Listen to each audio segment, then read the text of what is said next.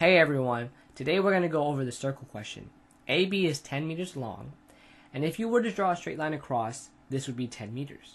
Find the area of the shaded region. Pause here if you want to solve it by yourself. Otherwise, follow along. So if we were to draw a line across, we would see that it looks a lot easier.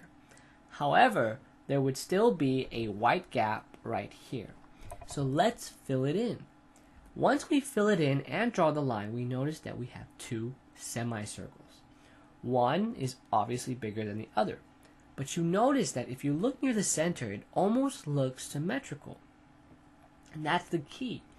Because it's symmetrical, we can take the two and draw another circle right next to the part. And look, it almost looks as if it's the same thing.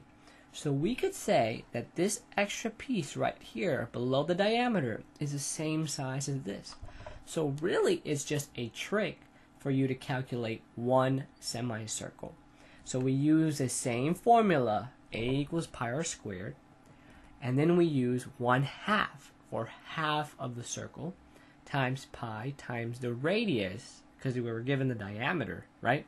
Squared, and we get a very simple answer, 12.5 pi. And I'm going to leave it in pi just for it to look nice and be exact. And that's it. Hopefully you enjoyed that.